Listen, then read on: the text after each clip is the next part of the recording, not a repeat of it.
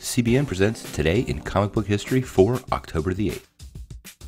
First up, way back in 1963, the Living Brain, a supercomputer villain first unleashed at Midtown High, made his first appearance in Amazing Spider-Man number 8.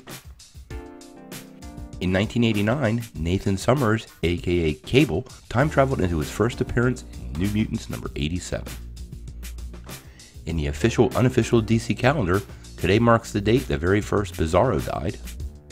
And finally, on this date in 1943, R.L. Stine, best known for Goosebumps and also Man-Thing, was born. That's all we have for today.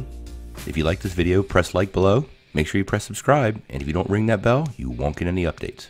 See you tomorrow morning.